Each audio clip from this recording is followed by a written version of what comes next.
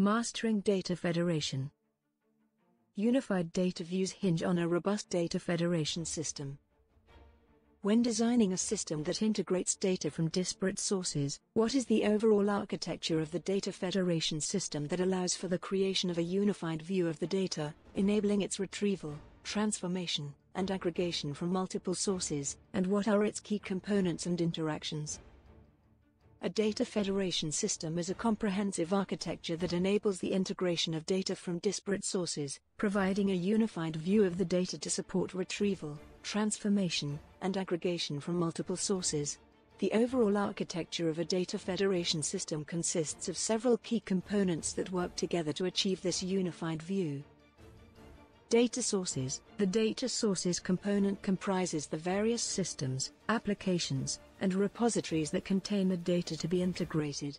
These sources may include relational databases, data warehouses, cloud storage, big data platforms, messaging queues, IoT devices, or social media platforms, among others.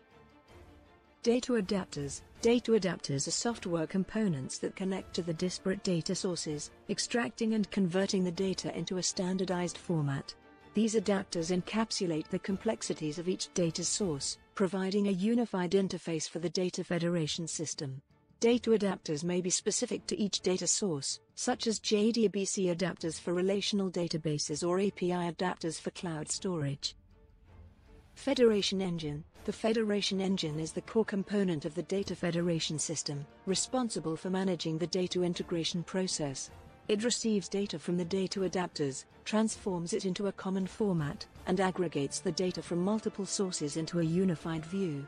The federation engine may employ various techniques, such as data virtualization, data warehousing, or data caching, to optimize data retrieval and transformation.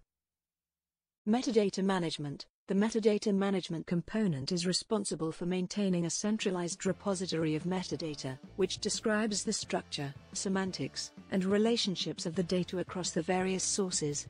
This metadata is used by the federation engine to determine the data transformation and aggregation rules, ensuring data consistency and integrity. Security and authentication. The security and authentication component ensures that access to the data federation system is restricted to authorized users and applications. This includes authentication mechanisms, such as username/password authentication or token-based authentication, as well as access control mechanisms, such as role-based access control or attribute-based access control. Query engine. The query engine is responsible for executing queries against the unified view of the data generated by the federation engine.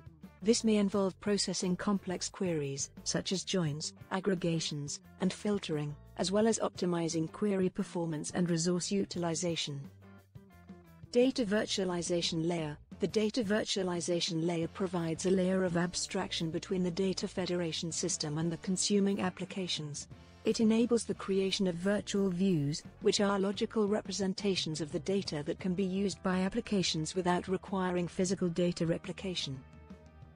Data cache. The data cache component is an optional component that can be used to improve performance by caching frequently accessed data. This cache can be implemented using caching engines, such as Redis or Apache Ignite, to reduce the latency associated with retrieving data from the disparate sources. Interactions. 1. Data ingestion. Data adapters extract data from the disparate sources and send it to the federation engine for processing. 2. Data transformation. The federation engine transforms the data from each source into a standardized format, using metadata and data transformation rules. 3. Data aggregation. The federation engine aggregates the transformed data from multiple sources, creating a unified view of the data. 4. Query processing. The query engine processes queries against the unified view of the data, retrieving and filtering the required data. 5. Data retrieval. The data virtualization layer provides the retrieved data to the consuming applications, which can use the virtual views to access the data without requiring physical data replication. 6. Security and authentication. The security and authentication component authenticates and authorizes access to the data federation system, ensuring that only authorized users and applications can access the data.